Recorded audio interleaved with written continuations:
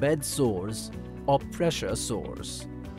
Bed sores and pressure sores are caused by constant pressure on the skin's small blood vessels. Due to the decreased blood flow, the epithelial cells are unable to obtain the glucose and oxygen they require to remain alive. We unconsciously shift our weight when we sit or lie in one place for an extended period of time because the skin in that area feels painful or uncomfortable.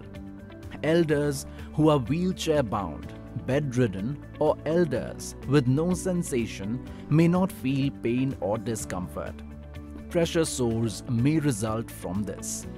The redness of skin where the elder has been lying or sitting is the first indication of a bed sore or pressure sore.